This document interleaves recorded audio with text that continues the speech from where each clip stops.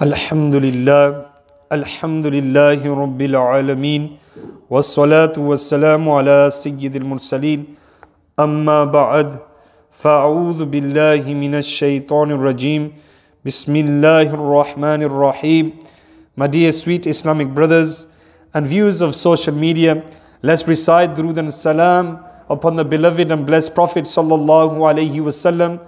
As-salatu wassalamu alayka ya Rasool وعلى آلك وأصحابك يا حبيب الله الصلاة والسلام عليك يا نبي الله وعلى آلك وأصحابك يا نور الله.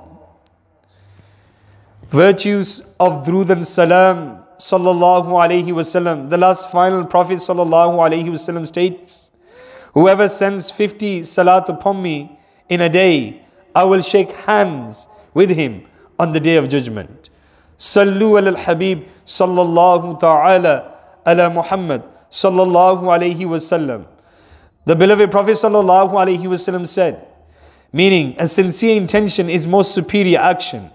A devotee of the Prophet, make it a habit of making good intentions before every action. For a good intention causes one to enter paradise. Make some good intentions before listening to the bayan. For example, I will listen to the entire bayan in order to learn the religious knowledge. I will sit respectfully. I will avoid laziness during the bayan. I will listen to the bayan for my own rectification. I will try to rely what I hear to others.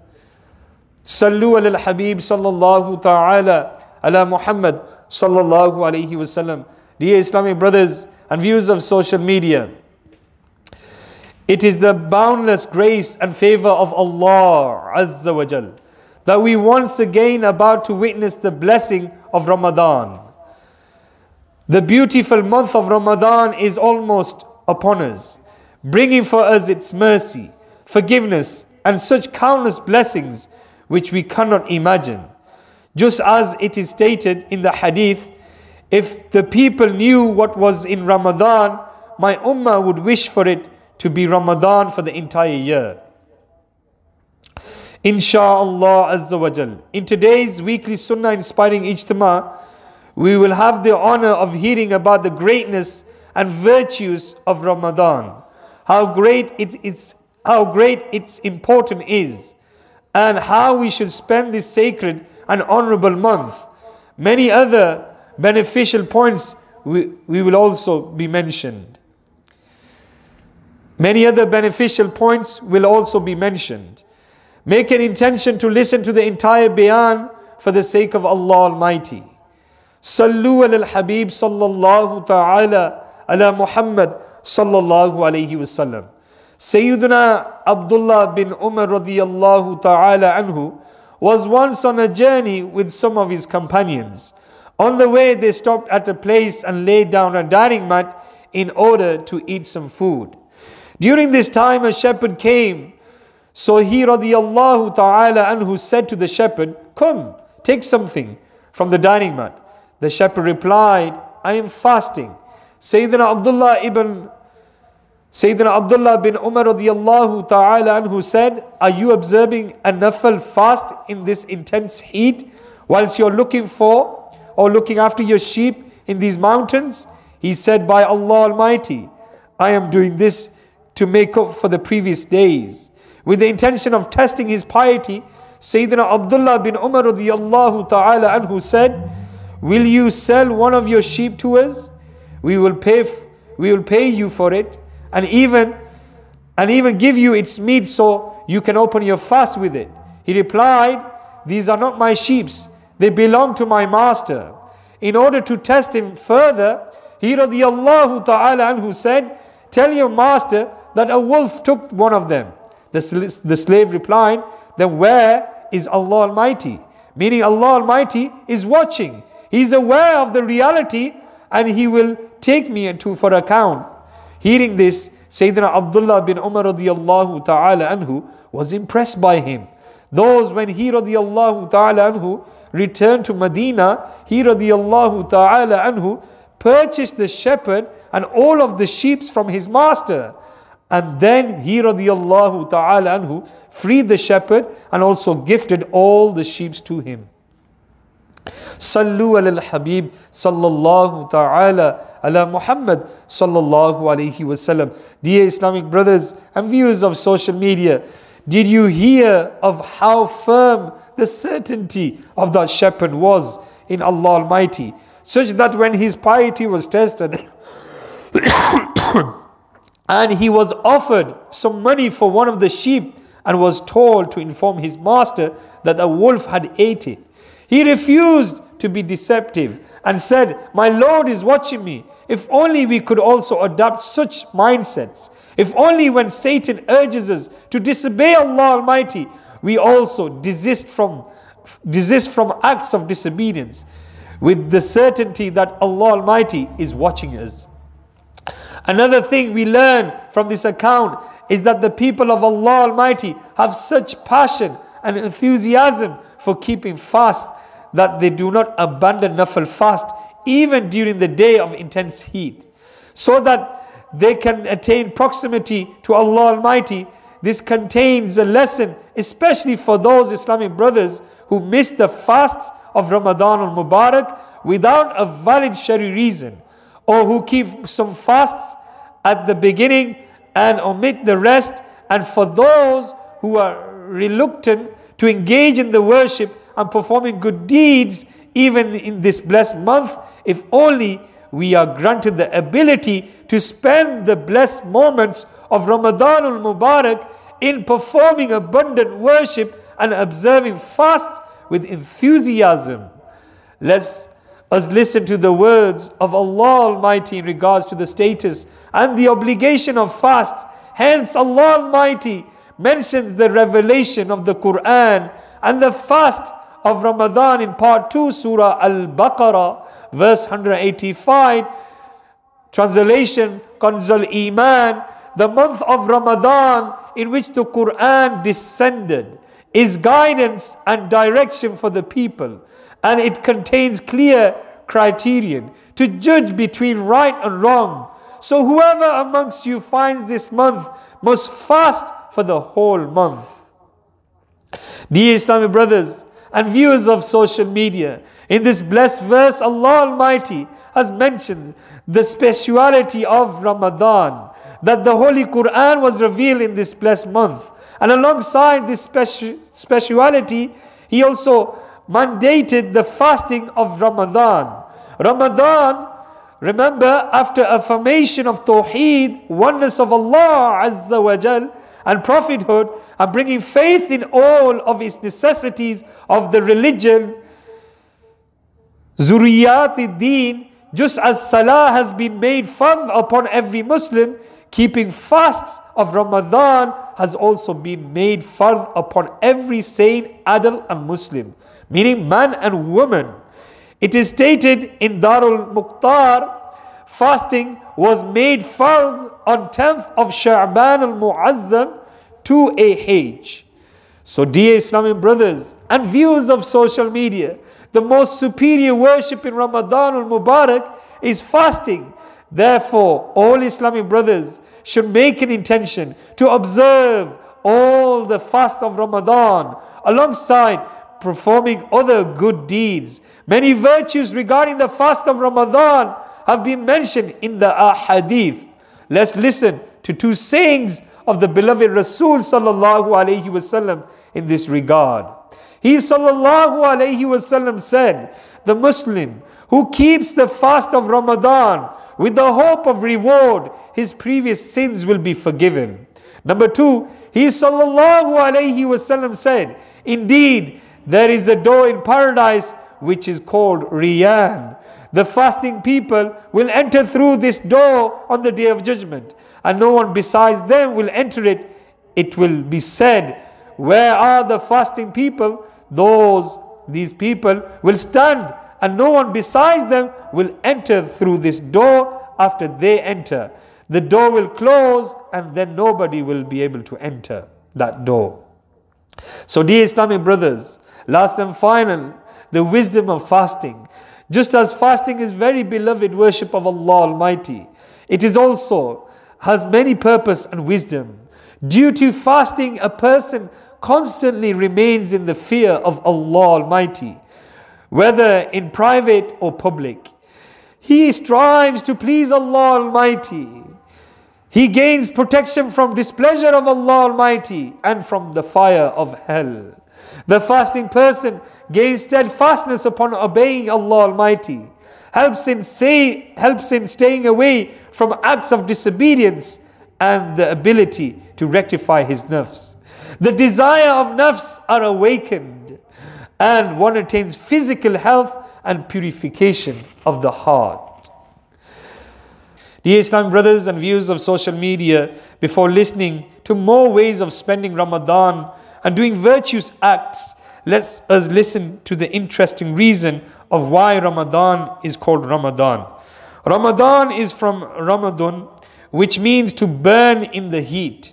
When the names of the months were related from the ancient Arabs, the names of the months were kept in accordance to the season of that time.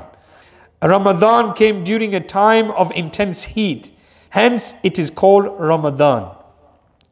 Hakim al-Ummat Mufti Ahmad Yar Han Naimi Rahamallahu Ta'ala alayhi states, just as furnace cleans impure metal and makes pure metal valuable by transforming it into a part and makes gold worthy of being worn by the beloved.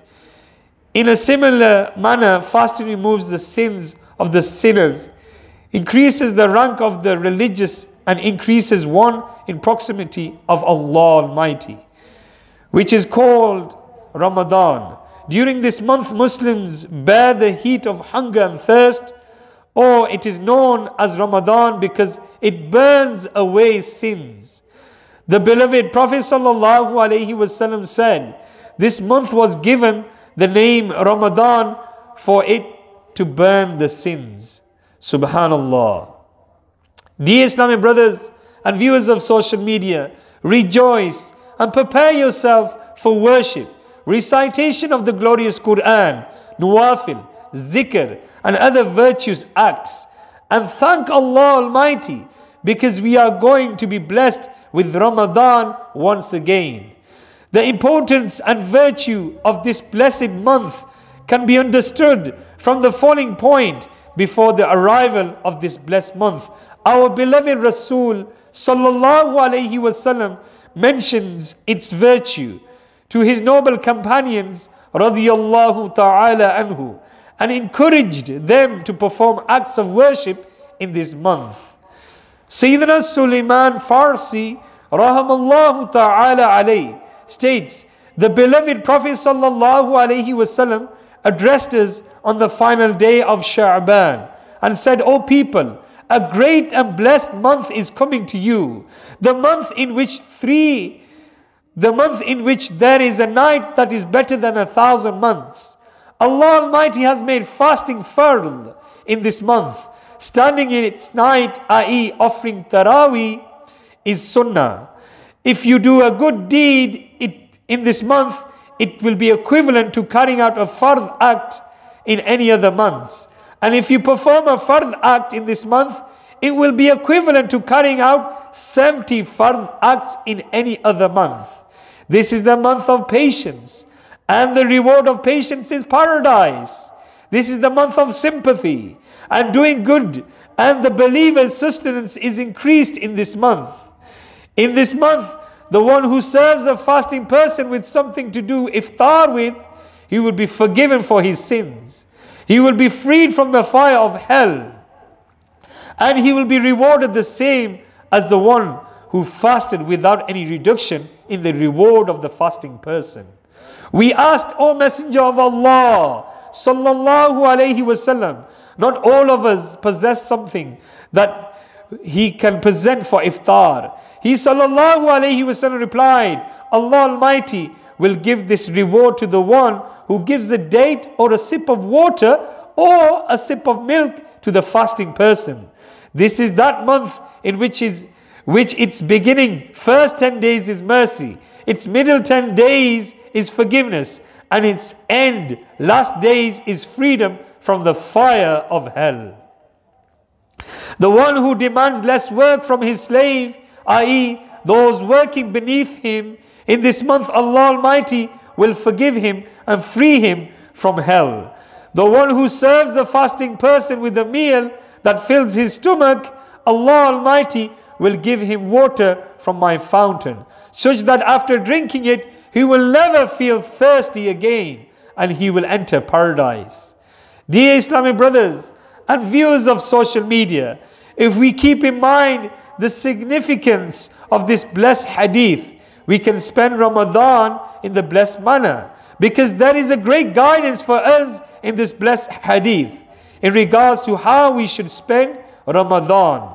We should spend Ramadan by keeping our fasts, offering all our Taraweeh Salah, performing an abundance of optional Nafal good deeds, being punctual in Fard Salahs, showing patience upon calamities, like for example COVID, hardships, and any unpleasant words of others, displaying sympathy and goodness towards others and Islamic brothers, seeking mercy of Allah Almighty and asking for forgiveness, pleading for the freedom from the fire of hell,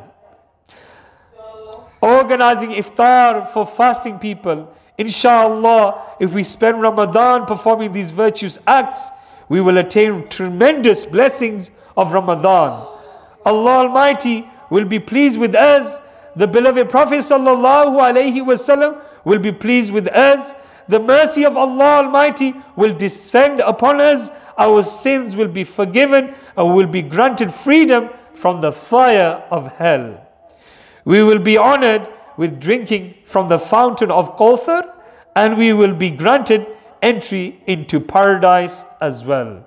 Sallu ala al-Habib sallallahu ta'ala ala Muhammad sallallahu alayhi wasallam. My dear Islamic brothers, many tremendous gifts of Ramadan have been presented. Ya Allah Azza wa Jal, give us the ability to fast in the month of Ramadan, and the masajids will be open for the Salatul Taraweeh, bearing in mind social distance will be put in place. So my dear Islamic brothers, Alhamdulillah, we have listened to the virtues of Ramadan, and very few days, inshallah, by next week, we will be in the month of Ramadan al-Mubarak. I urge Islamic brothers and Islamic sisters and our youngsters who are baligh, inshallah, to fast in the month of Ramadan, as it is obligatory upon us, like Salah is obligatory upon us. We come across that because of COVID, of all these situations that are taking places, that our iman is becoming weak, and we have to revive our iman, and we have to become strong, and we have to fast in the month of Ramadan to attain the pleasure of Allah Azza wa Jal and safety from these calamities. So my dear Islam brothers, if we don't fast and if we disobey this month, then calamities can approach us, and very soon we are going to die as well. And missing our fast deliberately, we have to make up for that fast. Even if we become 100 years old, whether it is Salah, whether it is the fast of Ramadan, we have to make up for that fast. Otherwise, we will be punished on the Day of Judgment for missing one single fast. So my dear Islam brothers, may Allah Azza wa Jal give us ability to act upon what is being heard and to pass on what is being heard, and inshallah Azza wa Jal to fast in the month of Ramadan. May Allah Azza wa Jal reward you immensely. Ameen. Bijahin Nabil Ameen. Sallallahu alayhi wa sallam. Sallu ala al-Habib. Sallallahu ta'ala ala Muhammad. Sallallahu alayhi wa sallam.